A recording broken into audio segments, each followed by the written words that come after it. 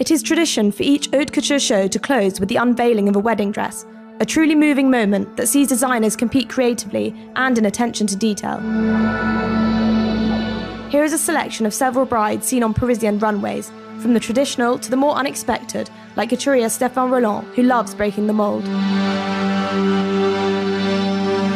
I always have fun creating the bride, and there you have another aspect in terms of variety that I can create for a bride. We were inspired by the sunset, and that is the idea behind the show. We began with the morning sunrise and moved towards dusk, and so the bride adapts to this like an amber-coloured cloud. For Lebanese designer Eli Saab, the bridal gown follows the theme of the collection, with over-the-top volumes embellished with floral embroidery. In this collection, the bride is covered in rose petals. People need dreams, depth, and lightness.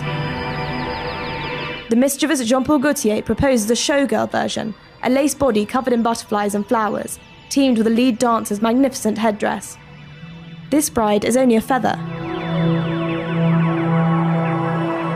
Dior's leading lady wears a bustier dress, scattered with petals and diamante, a contemporary romantic vision created by Raf Simons. You'll be jumping for joy in Chanel, with a pair of couture trainers accessorizing a light, suggestively transparent dress. We're in 2014, we can still do lots of different things, and I like that when girls wear a dress worth thousands of euros, they still have the same allure as when they wear something sporty from Adidas. And each show is a source of inspiration for those famous faces on the front row. Carl did my wedding dress for me, which was, couture dress. So, I saw the amount of detail and work and effort. These dresses, only worn for a day, deserve everyone's attention.